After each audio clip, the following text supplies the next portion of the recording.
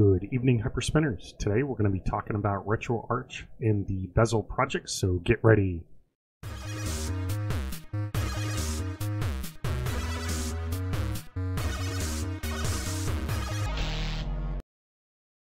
Alright guys, next on the Retroarch series, we are going to be talking about bezels. So bezels are essentially basically some artwork for your games as well as your systems that will overlay your game. So it's in a 4:3 ratio, so everything is looking good while you're playing your games, especially if you're on a widescreen TV.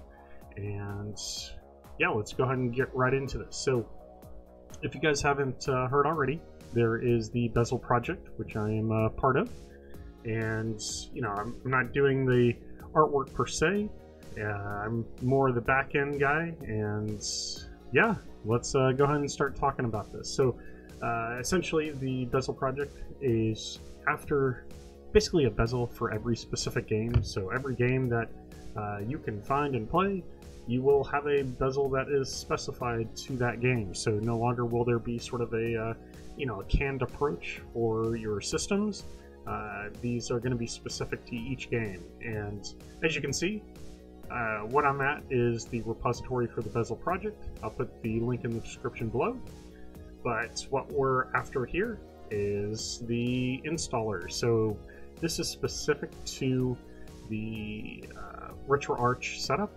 And what I also tend to do is, with every release, I also upload on the Emmy Movies FTP site the converted settings for your rocket launcher settings. So I tend to use rocket launcher, on top of Retroarch, etc., because I feel like it's got some features that you can't find elsewhere, like pause and such. So what I'm going to do here is just show you on the FTP. On the Emmy Movie site, we are going to Official, we are going to Ninja's Dojo, and we are going to Hyperspin and Rocket Launcher. It's kind of deep, and we are at Media and then Bezels. So what you'll find is every completed set that we've completed here, also here.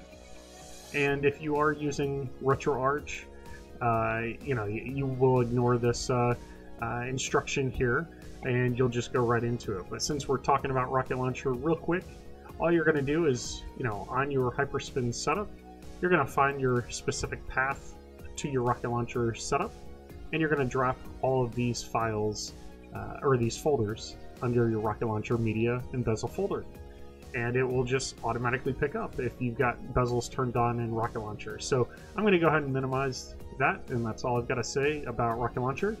And let's get into Retroarch here. So just like what you saw in the FTP, we've got all of these complete sets that are readily available for all your games. MAME, we're still working on. The guys are currently working on, I think, 1,500 extra bezels for MAME, which is, unreal to begin with, but everything else below is a complete set. And what we're going to do is just download this installer. We're on version 1.3 right now. Basically, as more systems are completed, they get added to this installer. So what you'll do is go ahead and download the Bezel Project web installer.exe, and you'll save that to your desktop. And then what we're going to do is run it. So I'm going to go ahead and minimize that because I've already downloaded it ahead of time to save you guys some time here. So what you'll do is you'll double click the Bezel Project exe that you have now downloaded, and what we're going to do is hit next, and here's all of your your overlays or bezels, if you will. I'm going to just uncheck some of these because I don't want to waste your guys' time. And let's see, we'll try, I don't know, we'll try the Mega Drive here. I'm just going to select one so it's nice and quick, and then you'll just find your Retroarch setup. So what I'm going to do is I'm going to find that real quick, just put this on my desktop. There we go. And Retroarch. And we're just going to go right to the root folder, so there's nothing to really play with there. So I'm just going to click Retroarch, and I'm going to hit install.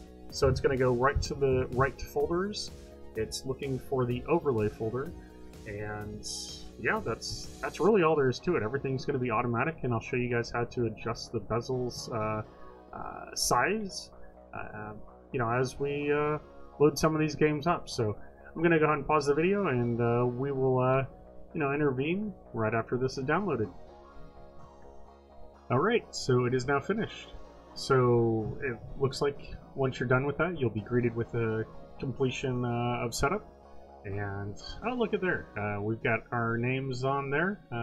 Yeah, so, you know, thank these guys. You know, I do thank these very creative minded people, and you know, it takes a lot of time to do this, so thank you guys, and thanks for including my name here. So yeah, let's go ahead and keep going.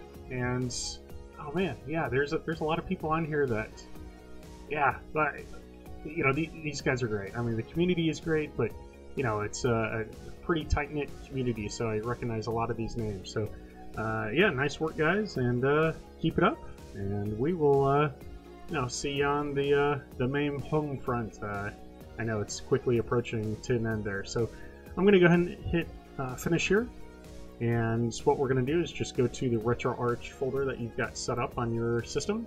You'll see that there's a new Sega Mega Drive PNG here, which is here. And that's just the system default, but you'll never see that because we have a bezel for every game now. So what you'll also find is a new folder called Game Bezels, and there's the folder for Mega Drive, and you'll find a configuration file as well as a file itself for the bezels. So here's what a bezel would look like, and that would frame around your monitor. And what we're going to do is just close that out, and we're just going to fire up Retroarch itself. I wanted to show you where these were located in case you wanted, you know, kind of tinker with them or delete them or whatever you wanted to do. You know, I like to see what's happening behind the scenes, so that is that. So we're just going to go right into it, Retroarch. And if you haven't already figured out how to, well, if you haven't watched my other videos, let's just quickly go into this. We're going to load a core, so we're going to hit enter. And if you don't see the core that you're after, you're just going to say download a core, and you're going to find the core that you want, and you're going to hit enter. So since I've already done this, I'm going to hit the right mouse key to go back, and we are going to essentially load the core. So I'm going to hit enter, and then we're going to go down to Sega Genesis plus GX. We're going to hit enter. And that's all there is to it when you're loading a core. Something that you might want to double check is under drivers. So I just scrolled over and I select drivers, and you know, depending if your you know, video card, you know, can support whatever, you know, you might want to, you know, change some of these settings. I'm just going to select one of these, and yeah, you've already set up your controls based on my prior tutorial, so we're going to go ahead and back out of that. We've changed the video settings to D3D11 or whatever your video card will support. So I'm going to go ahead and hit the right mouse key to go back, and we are going to go all the way over to load a game here. So if you haven't seen this, you know, card or icon displaying the controller, go ahead and hit the plus sign here, and we're going to hit scan directory. You're going to find the games that you've got, and you're just going to select the path to your system, you know, that has your games. And once you've done that, it's going to scan everything. It's going to take some time, and then you're going to find this new controller icon. What you'll do is you'll just you know, enter one of these games if you're doing this manually, like how I'm doing here, and we're going to hit run. And what you'll see, there you have it. You got an awesome bezel, and yeah, that's all there is to it, guys. It's pretty amazing, and something that you know, I think is worthwhile talking through is, you know, adjusting these bezel sizes. So let's go ahead and talk about that next. Alright, let's go ahead and finish this off. So go ahead and open up Rocket Launcher again, or sorry, go ahead and open up Retroarch again, and what you'll do is you'll launch a game again, and let's go ahead and adjust the bezels themselves. So you know, to basically get back to it, you'll just hit F1 after you've launched a game, and that will allow you to basically get back to the menu of Retroarch. Now what you're going to do is back out a couple times by pushing the right click button or the backspace button to get back to this main menu here. And what we're going to want to do is go down to on-screen display. You're going to select on-screen overlay, and what we're going to say is display overlay here, and that will display the bezel in your menu as well as the game. And what we're going to do is we are also going to make sure that we've got the hide overlay in menu select to off, so it's not hidden, and that's why we can see that here. So one thing to note is if you were backing out using the right click mouse button, it no longer will allow you to back out of that with the bezel shown for whatever reason. So what we're going to do is hit backspace to go back, backspace to go back, and what we want to do is, you know, everything should be nice and peachy here, but if your game is not centered with the bezel itself, what we're going to do is scroll over to the settings icon here, and you're going to go down to video. This is going to be where you can adjust the video resolution as well as the position. And what I'm looking at specifically here is the aspect ratio here. It's going to be defaulted to core provided, but if you want to kind of customize it, you know, to make sure that the game itself is fitting the bezel well, it should already be doing so because that is what you've downloaded it and you know, used that Bezel Project XE for. But if you go down to custom, what you're going to find, well, let's go ahead and scroll through that. As you can see, there's a lot of different ratios, and it does adjust the picture significantly. And there you are, we're at custom now. You can see it's kind of off center there. And you know, if you have RetroPie, this is particularly helpful for whatever it's worth. And what we're going to do is go down to custom aspect ratio, and you can see I can go left or right, and it will allow you to center the gameplay window with the bezel itself. Since the core setup is looking perfect, there's no reason to do this, but I wanted to mention it just in case you have, you know, uploaded the bezels and or downloaded the bezels and it's just not looking right. So this would be the way to fix that. There is no way to just type the number in, so you just gotta be patient and hold down the left or right arrow until everything is lined up correctly. But what I'm going to go ahead and do is, since everything looked great on the core provided option with the aspect ratio, I'm going to go ahead and select that.